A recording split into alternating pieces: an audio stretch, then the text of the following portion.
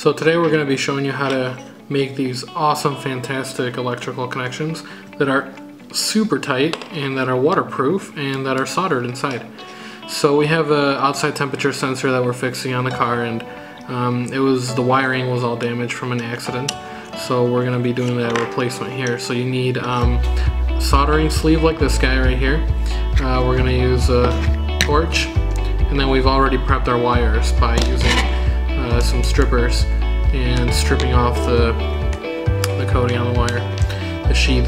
So what we're going to do is, it's going to be really simple actually. We're going to take both of our wires and we're going to slip the sleeve in between. Now you can do this on the car if you wanted to. This would be coming from the car, this is going to the connector, and all we're going to do is we're going to twist these together. You don't have to do anything crazy or hard or difficult, just get them to touch and to hang out just like that. Now we're going to take our sleeve and we're going to slip it over. And we're going to let the solder rest exactly over the connection of the camera, like so. Now what we're going to do is we're going to take our torch, we're going to turn it down to the lowest setting, we're going to start her up. We're going to melt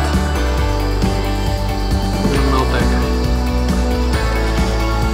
And what we want to happen now is we want this sleeve to hug the cables, because that helps it adhere and create a barrier for waterproof. If you look at this solder now inside, it's melting, and I'm blowing on it so I don't char the covering. So if you look closely right there, it's already melted, and everything is tight. But what happens in a couple of seconds, it'll get really tight like this, and it's hard to pull off, and it's waterproof.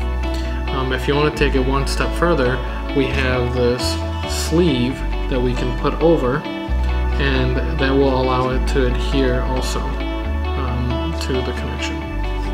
So if you have any questions, just message me, and or if you want, I can put a kit together for you with all this stuff, and then just let me know. Thanks.